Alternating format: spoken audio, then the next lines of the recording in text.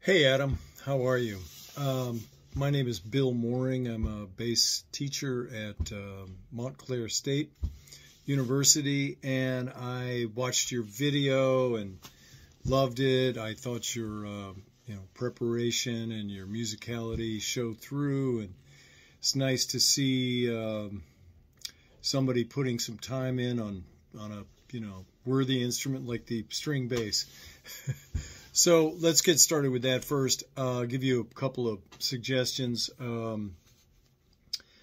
Your technique is cool for playing up on the top of the bass. I just want to make sure that you know that there's other places to play on the bass. You were kind of like, your hand was up here.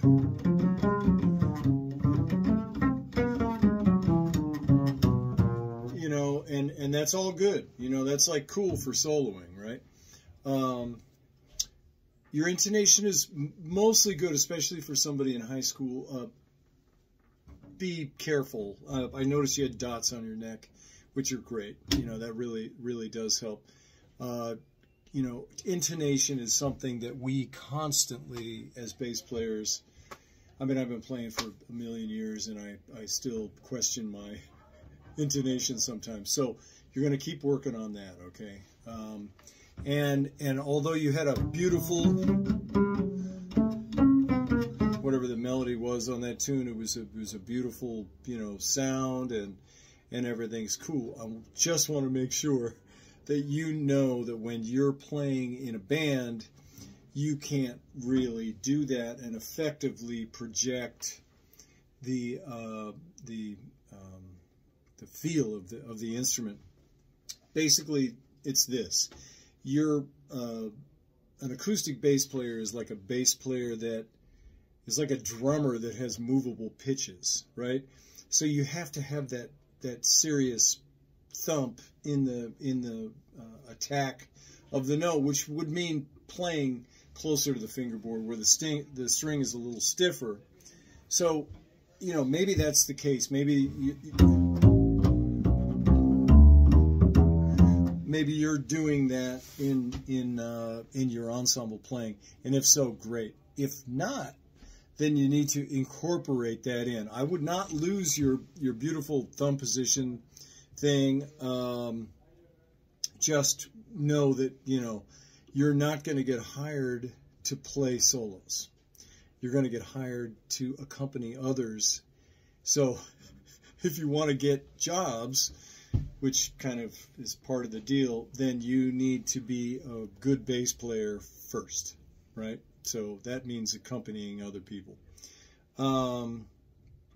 Also, I would like you to use your pinky more. You'll find as you get older, it's way stronger than the third finger. The third finger really doesn't have anything. So, you ended your last note, I don't know, somewhere around C, and you were on third finger, and generally speaking, we don't even use the third finger below, I'd say, the E on the G string. I use it in thumb position all the time because the pinky won't reach. But down here, everything is like, you know, kind of traditional Simandl type fingerings, you know, like 1, 2, 4, you know, so.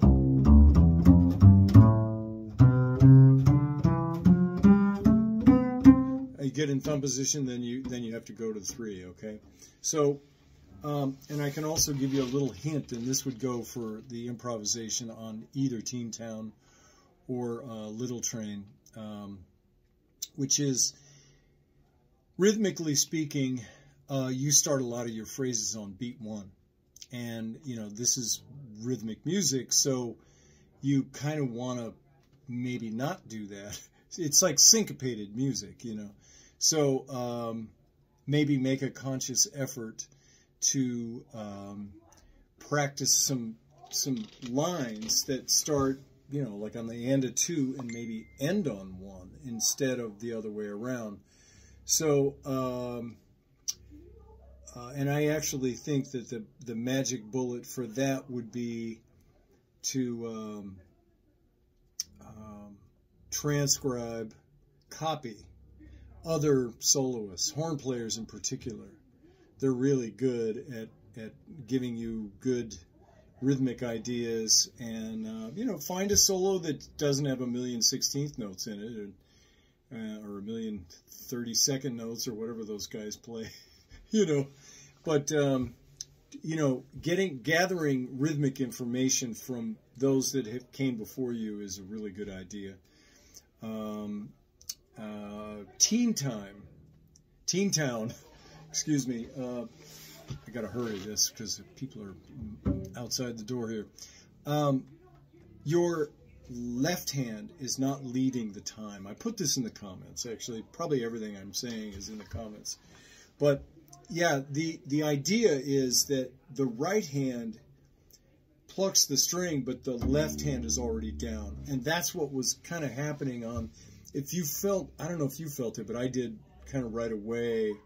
When you would play the notes, your right hand looked great. You know, it was like doing the thing, but the left hand wasn't down yet. So you get a little pop on the front of the note, a little thuck.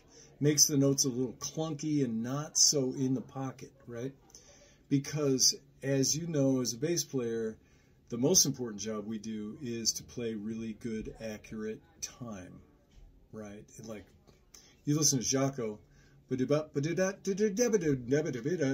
know, everything is right? It's got to be. So, rule of thumb for both basses: lead the time with your left hand. And you can practice this by playing chromatic scales up, you know, without plucking the string.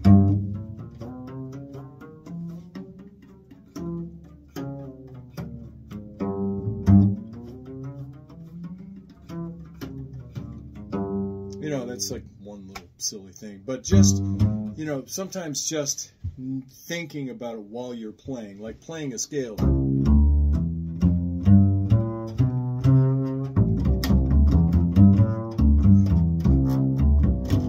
If I don't get the note down here first before I pluck it here, it's gonna feel a little funny. So, you know, those are a couple little things. Remember, time is of the essence. It seems like you have really great musicality, and your time is fine, and everything else. You need some polish, young man. And just lead the time with the left hand. Don't always start on 1. Use your 4th finger. You'll find 3 and 4 kind of go together. You'll find that it's the strongest, one of the strongest fingers you have. And you know, that's about it. If you have any questions, you know, find me. I live right outside New York City. I've been here a long time. All right, my man. Take it easy. I'll see you next time. All right.